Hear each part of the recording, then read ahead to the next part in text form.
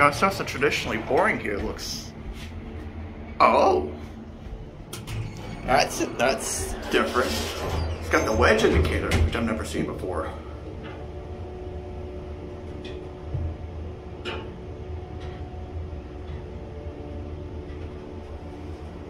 It lights up red. I like the red glows. It's pretty cool.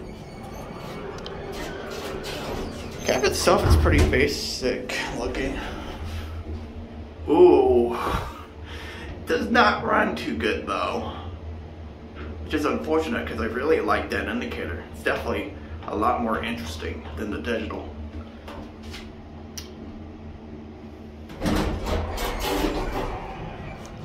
And we'll go up to moving it off there. Pretty interesting though. I just wish it runs a little bit better going down. Ooh, it might be a little low on oil. That sucks.